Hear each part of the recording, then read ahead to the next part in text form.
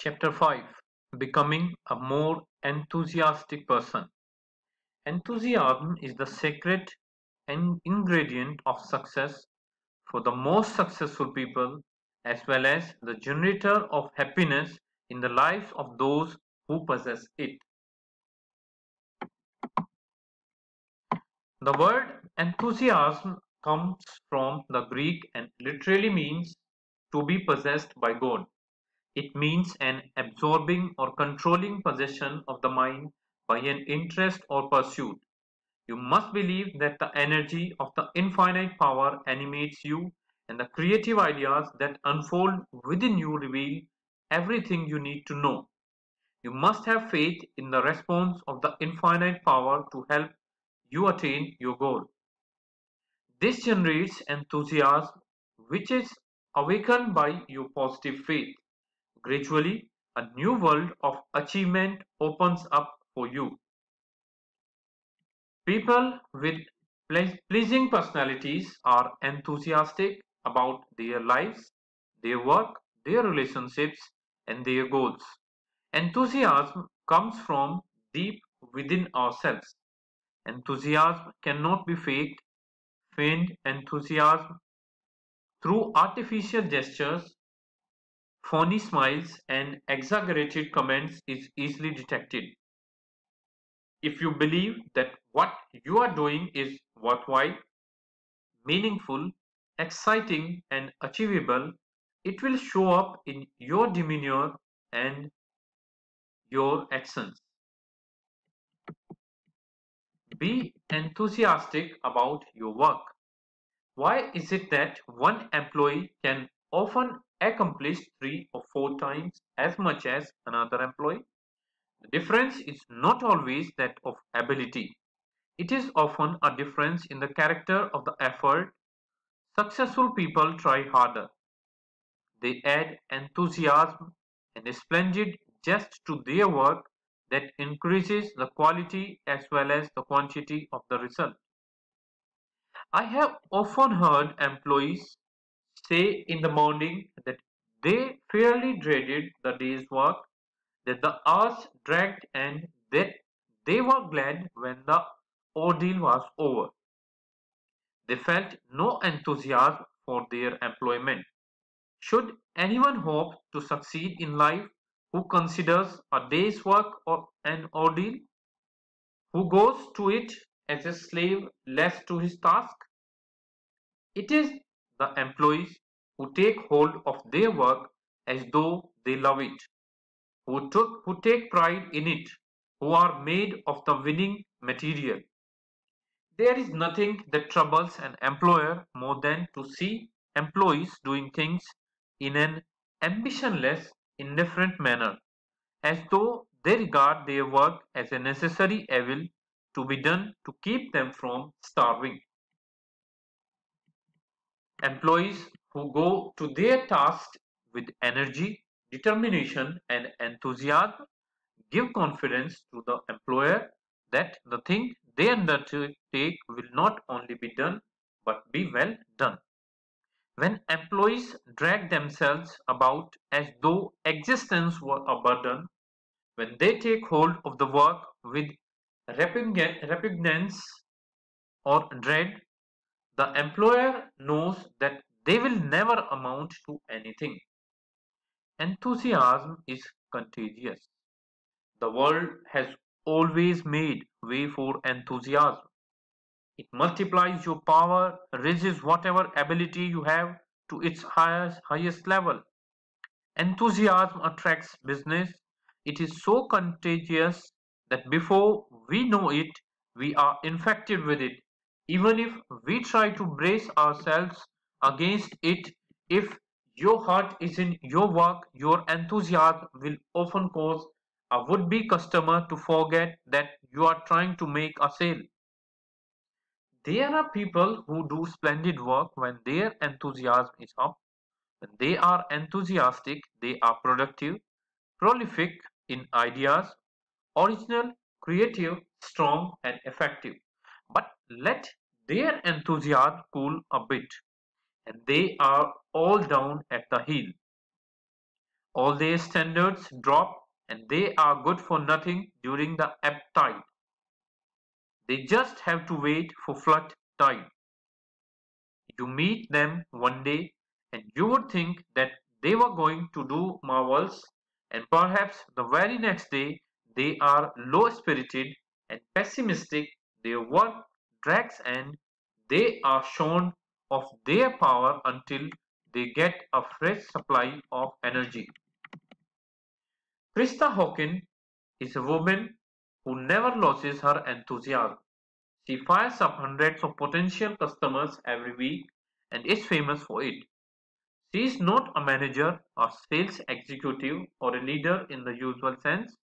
She gives tours of a Hyundai Motors manufacturing facility in Montgomery, Montgomery, Alabama, one of the most technically advanced facilities in the world, turning out 1,000 cars a day. Krista is well known for turning tourists into customers with her passion and enthusiasm.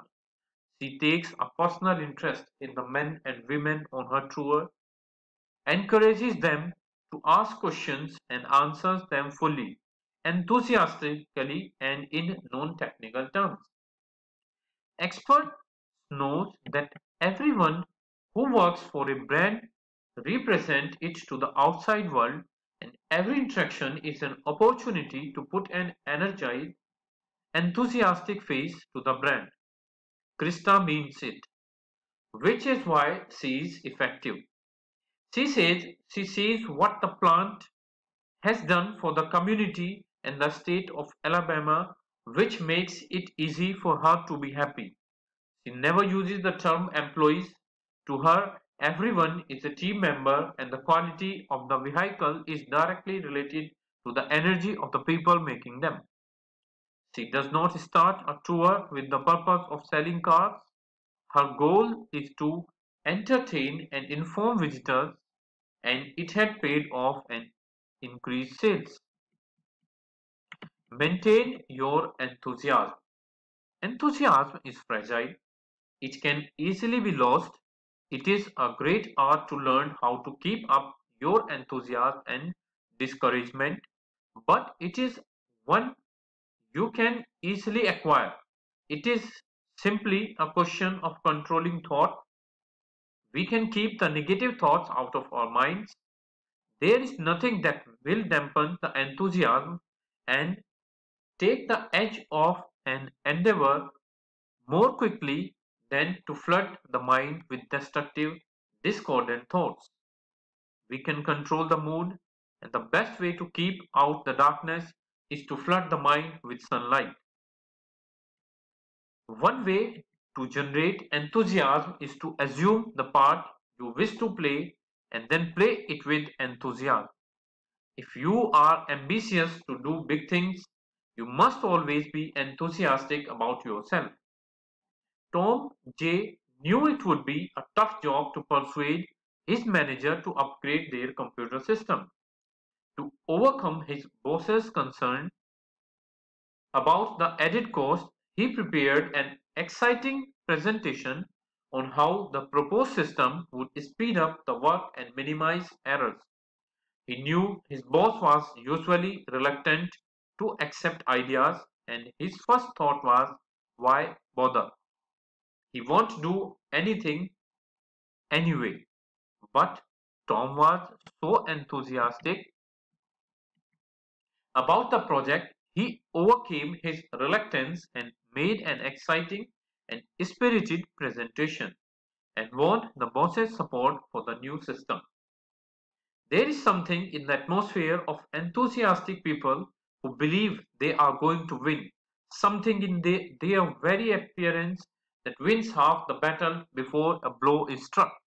Set your mind towards the thing you want to accomplish so resolutely, so definitely, and with such enthusiastic determination, and put so much grit into your resolution that nothing on earth can turn you from your purpose until you attain it.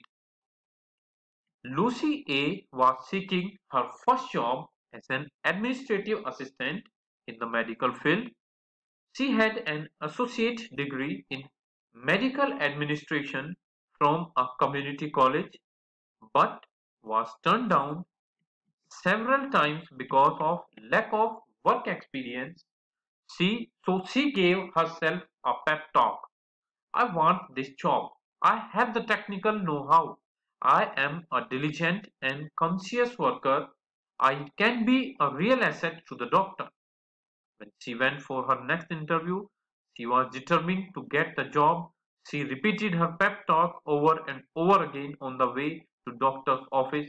She entered the office confidently and answered the doctor's question with such enthusiasm that he offered her a job.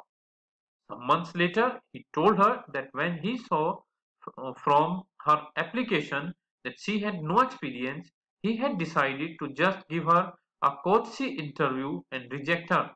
But her enthusiasm convinced him to try her in the job. She carried that enthusiasm into the work itself and became a valuable member of his administrative staff. Are you a lifter or a leaner? There are two kinds of people, just two kinds of people, no more. Not the good and the bad, for it is well understood the good and half bad, and the bad and half good. Not the happy and the sad, not the rich and the poor, not the humble and the proud. No, the two kinds of people on earth are the people who lift and the people who lean. Wherever you go, you will find the world's masses are ever dividing into just these two classes. And strangely enough, you will find too. It seems that there is only one lifter for 20 who lean. Are you a lifter? Are you a leaner or winner? Do you lean on others? You are here to grow, to transcend. You are here to meet problems, difficulties, and challenges and to overcome them. You are not here to run away from them. The joy is in overcoming. If the crossword puzzle was filled out for you, it would be very insipid. The joy is in solving the puzzle. The engineer rejoices in overcoming all obstacles, failures, and difficulties in building a bridge. You are here to sharpen your mental and spiritual tools while you grow in wisdom, strength, and understanding. You are here to build enthusiasm in your life and the lives of those with whom you relate.